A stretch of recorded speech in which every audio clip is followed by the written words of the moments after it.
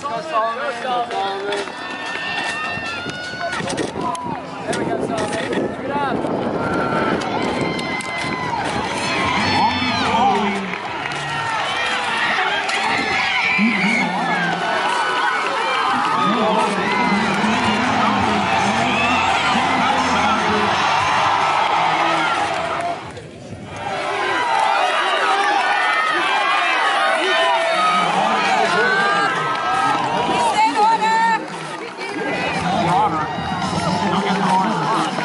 Taylor, sophomore for Detroit High School. One of the top times here in Southern California. How are you feeling?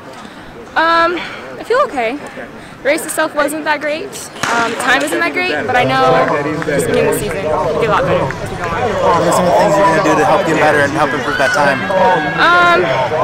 Definitely a lot of form work. This is the first full flight at 10 hurdles.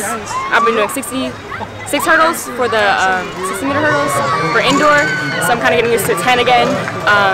But definitely just focusing on form. Is there a difference? Is there a difference mentally in the distances for you? Actually, yeah. I haven't really done indoor before. So this year is kind of like my first year doing actually indoor work, indoor hurdles, and just transitioning from 6 hurdles to 10 hurdles to keep going through because it's a lot longer. What's one of your biggest goals heading into the rest of the season? Either a meet you want to make or a time you want to make? Definitely to go sub 14 to get 13s. It's a major goal.